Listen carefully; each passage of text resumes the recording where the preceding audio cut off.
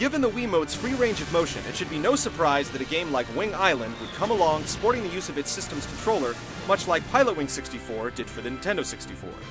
Pilotwings perfectly captured the sense of flight and movement with the help of the groundbreaking analog stick, and Wing Island is seeking to do the same with the Wii Remote. Does it rise to the challenge, or will it leave gamers with their feet stuck on the ground?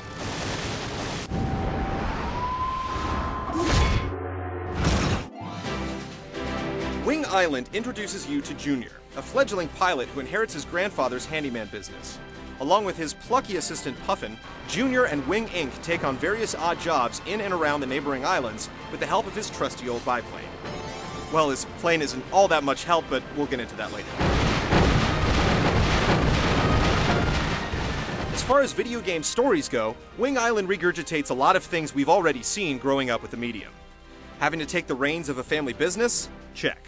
Being helped by an accompanying cast of quirky co-pilots? Check. Mission-based flight gameplay? Check, and check.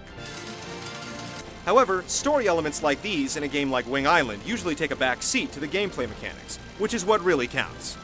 Unfortunately for Wing Island, it doesn't fare too well in that department either.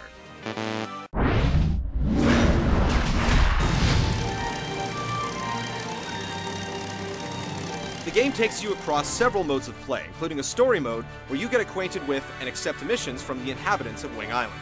Here you'll find yourself most of the time, where accepting missions from the local townfolk allows you to get ranked and paid based on your performance. With the spare parts you've bought to upgrade your planes, your overall performance will improve in accomplishing missions. Do enough of these missions, and you'll unlock more, and before long, other nearby islands will begin asking for your help as well, giving Junior and his crew even more opportunities for flying and money-making. Being tasked to do these missions would be fine and dandy, if only they were more interesting and varied. There's a limit to how many times you can pop balloons, drop cargo boxes, and put out fires without finding yourself itching for something else to do in the pilot seat.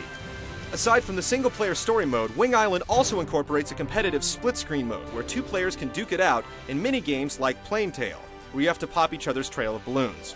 Gamers expecting to see frenetic multiplayer action akin to something like Star Fox or Mario Kart, however, will be disappointed by Wing Island's offerings. Not only are the minigames uninspired, but the split screen makes viewing the environments a chore. Steering your biplane full screen is hard enough. Having half just makes it worse. Competitive mode is a half-hearted addition that won't get you a lot more playtime out of Wing Island.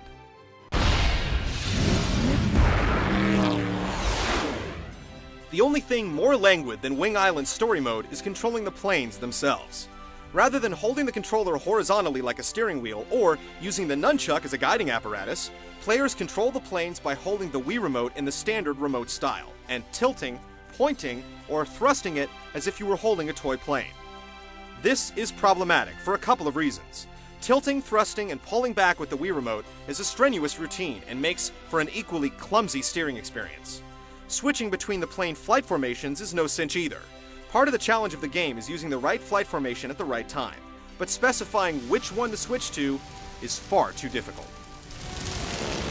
Though the premise isn't all that bad, poor execution and terrible controls keep Wing Island from taking flight. When leisurely steering the plane in exploration mode feels cumbersome, it's a good sign that the rest of the experience is going to fall flat. And sadly, it does. It certainly opens up possibilities for future flight games on the Wii, but for now, this one's for the birds.